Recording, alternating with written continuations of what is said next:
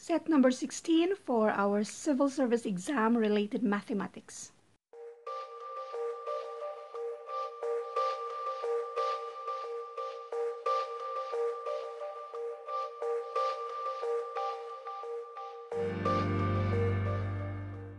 By the way, to number 6, ang edited na ito, what is the value of 16 to the exponent of 1/2? Or 16, ang exponent niya ay 1/2.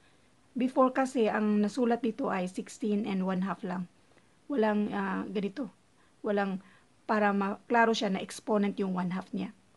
Bali, typo error yun.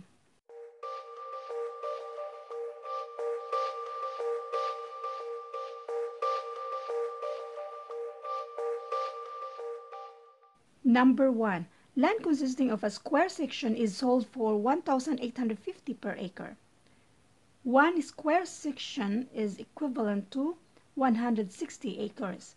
The total sale price is, i-multiply mo lang natin ito, 1,850 times 160. Itong dalawang zero, ignore mo na natin yan, mamaya na yan. So, this is 51, 11, 5, 8, 1, 6, 9, 2, at i-bring down si dalawang 0. Now, the answer is $296,000. Letter A. Number 2. The planet Pluto is estimated at the mean distance of 3,666 million miles from the Sun. The planet Mars is estimated at the mean distance of 36 million miles from the Sun. How much closer to the Sun is Mars than Pluto? Magdidak lang tayo. 666 million minus 36. So this is 0, 3, 6, 3. 3,630 million ang answer. Letter C. Number 3. A rectangular tract of land measures 860 feet by 560 feet. Approximately how many acres is this? 1 acre is equivalent to 43,560 square feet. Ang unahin natin ay i-multiply itong 86 at saka 860 at saka yung 560. So, 860,560. Ito, ignore muna natin.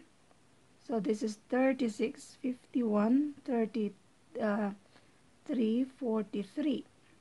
6184. Tapos, i-bring down yung dalawang 0.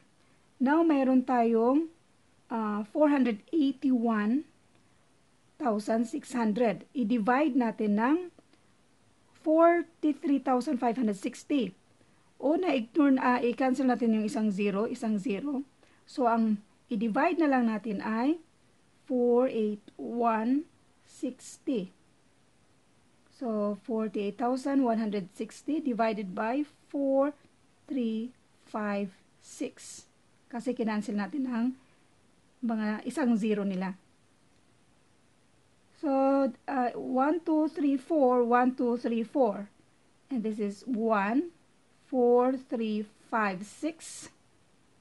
And there is a 6, 4, 0. 4,600 divided by 4,356. 1 pa rin yan. So, 4, 3, 5, 6.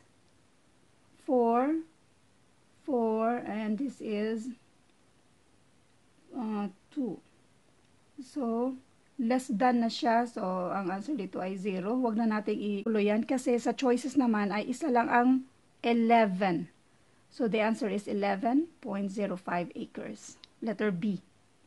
Number 4. A dormitory now houses 30 men and allows 42 square feet of space per man.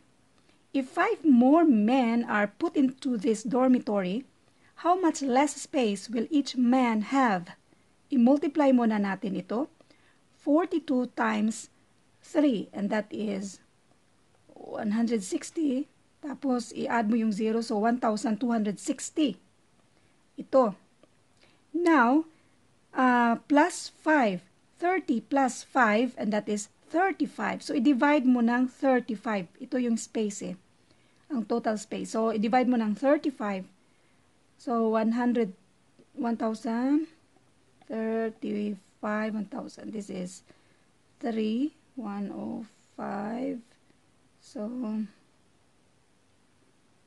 6. 36 ang sagot dito. So, itong nasa given na ang each 42. Tapos, pag maada ng 5 more men, tag 36 na lang. So, 42 minus 36 is equals to 6. So, ang answer dito ay letter B. 6 square feet. Uulitin ko kung sakaling nalilito kayo. A dormitory houses 30 men and allows 42 square feet per man. So, itong 30, i-multiply mo ng 42 kasi kada tao man. So, itong 30 na to, may, kada isa nila may 42 square feet. So, i-multiply mo.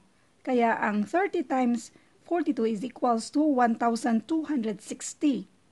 Ngayon, na-addan sila ng 5. 30 plus 5 equals 35. Yung 260, i-divide natin ng 35 kung tag-ilan na sila. Kasi dati, tag-42 sila square feet. I-divide natin, 35 na sila instead na 30.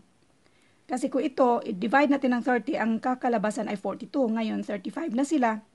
So, i-divide natin ng 30 and that is 36 square feet. Ang kada isa nila nung naada na sila ng 5. Ngayon, nung una, tag 42 sila. Nung may 5 na, tag 36. So, i-minus mo siya. 42 minus 36 equals 6. So, the answer is letter B. Number 5. On a particular morning, the temperature went up 1 degree every 2 hours. If the temperature was 53 degrees at 5 a.m., at what time was it 57 degrees? Una, i-minus natin 57 minus 53. That is 4. So, 4 degrees ang increase niya.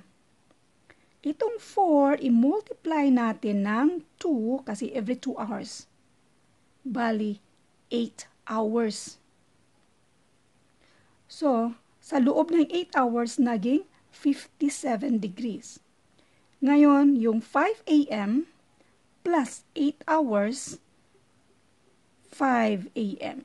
Ada natin ng 8 hours and that is 13 or 1 p.m. So, the answer is letter D. Number 6. What is the value of 16 na may exponent na 1/2? Yung unang given ko ay 16 and 1/2 lang. Bali, nag-typo error ako dito. Now, what is the value of 16 and 1/2? Itong 16 and 1/2, pareho lang yan sa square root of 16. So, the answer is letter B, 4. Another example. Example lang tayo, 8 and 1/3. Itong nasa denominator, yan yung dito. So, bali, cube root siya. Ito namang 1, dito yon. Yan. So, ang answer dito ay bali ang 8 na may exponent na 1/3, itong denominator na to, ito yung i-root natin or cube root siya. So, ito namang 1 ay exponent siya sa loob nitong 8 na to, yung base. So, ang answer dito ay 2. Ito lang, example lang. So, dito naman balik tayo. So, the answer is letter B. Number 7. What is the median of the following group of numbers? Ano ang median? The median of a group of numbers is found by arranging the numbers in ascending or descending order and then finding the number in the middle of the set. So, bali ito, ano ba? 12, 14, tapos 16, 20 at saka 22. 1, 2, 3, 4, 5, 6. 1, 2, 3, 4, 5, 6. So, tatlo-tatlo. Ito ang i-add natin. And this is 30. I-divide natin ng 2 and the answer is 15. So, ang sagot ay letter C, 15. Number 8. 16 and square root of 2 minus 4 square root of 2. Ito lang ang i-minus natin. And this is 12. At itong square root na ito, kopyahin square root of 2. So, the answer is 12 square root of 2. Letter B. When performing addition or subtraction with roots, the terms can only be combined if the radicands, numbers under the square root symbols, ito, are the same. In this case, the radicands are both 2, square root of 2. Kaya kopyahin lang siya. So, ito lang ang i-deduct natin. So, the answer is letter B. Number 9. Which of the following is equivalent to square root of 20? First, i-reduce muna natin itong square root of 20 sa mga factors niya na may perfect square. Ang factors ng 20 na may perfect square ay 4 times 5. Kasi yung 4, perfect square siya. Square root of 4 is equals to 2. Tapos ito yung square root of 5. So, ang answer dito ay 2 square root of 5. The answer is letter A. Number 10. Which of the following numbers is divisible by 6? Bali, walang remainder. So, ang divisible by 6, it must be divisible by 2 and 3. So, dapat even numbers ang hanapin natin. We have letter A and letter C. Ito, cross out na natin yan. So, focus tayo sa letter C at saka sa letter A. Ngayon, ang hanapin natin ay yung divisible ng 3 na ngayon. I-add up natin, that is 2 plus 3 plus 2, this is 7. Hindi siya divisible ng 3. 5 plus 4 plus 6, 9, 15. Divisible siya ng 3. So, the answer is letter C. In order for a number to be divisible by 6, it must be able to be divided by 6 without a remainder. A shortcut to check divisibility by 6 is to see if the number is divisible by both 2 and 3. Since 546 is even, ends in 6, even number siya, the number is divisible by 2. Since the sum of the digit 5 plus 4 plus 6 equals 15 and 15 is divisible by 3, so 546 is also divisible by 3. Since 546 is divisible by both 2 and 3, it is also divisible by 6.